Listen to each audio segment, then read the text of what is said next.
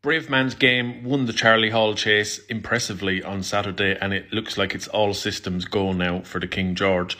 And I think this whole Allaho versus Bravemansgame clash should really be billed as a huge clash for the jump season. The two of them, Bravemansgame looks as though he was born to win a King George, just the way he jumps. He's so quick, efficient. The way that he stays 3 miles so well, he just looks tailor-made for a King George. And then you've got the brilliant Allaho. Both of them are 9-4 apiece for the King George. And you just think to yourself, which one, if it was my last fiver, would I have on? And for me, it's actually quite a tough one, because logic would lead you towards, in terms of form and achievements, logic would lead you towards Allaho. He's rated considerably higher. This is a 177 rated chaser. Bravemansgame is still only 161, but that was before his Charlie Hall win. And also, you look at what Allaho did at the end of the season last year. He beat Clan de Zobo, a 2 times King George winner, by 14 lengths. Album Photo, a 2 times Gold Cup winner, was back in third that day. It was a monstrous performance. It was right-handed. It was 3 miles. It was Kempton in Ireland.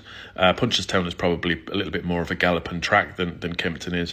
But there's just something about the way that Bravemansgame goes about his business, especially at a track like Kempton.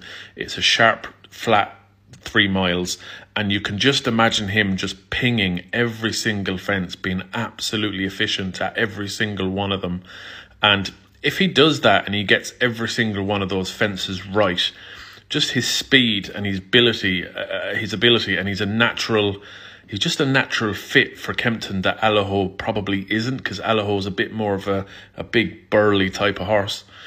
And it's such a fascinating clash between the two of them. Obviously, you've got the likes of L'Homme-Presse, Protectorat, any number of other potential candidates for that race, the King George. But ultimately, like the likes of Tornado Flyer, and that will probably turn up again for Odon from last year.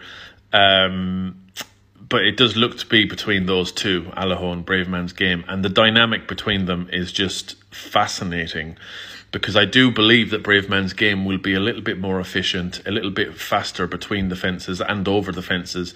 But can Allaho's class shine through? I don't know. If it was my last fiver, I'd probably say Allaho, but then I don't know.